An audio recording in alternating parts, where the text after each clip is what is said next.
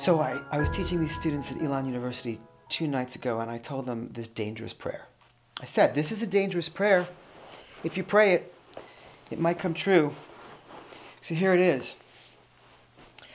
But be careful when you pray this prayer, because the way it represents itself may not be the way you expect. Here's the prayer. Dear God, I want more. Give me more. But we think when we're praying for more followers on Instagram and more money and more degrees and more friends and more love and more.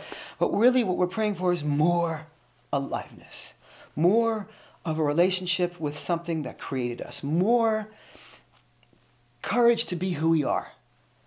And sometimes that prayer is answered with pain, with tragedy, with that which breaks us open so that we can be more.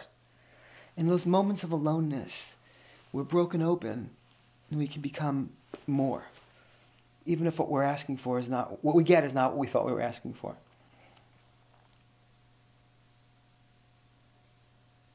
I wanted to be more.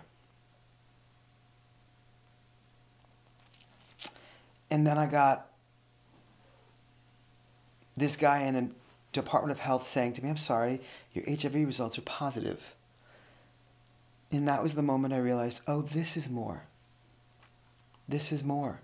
This is what more includes.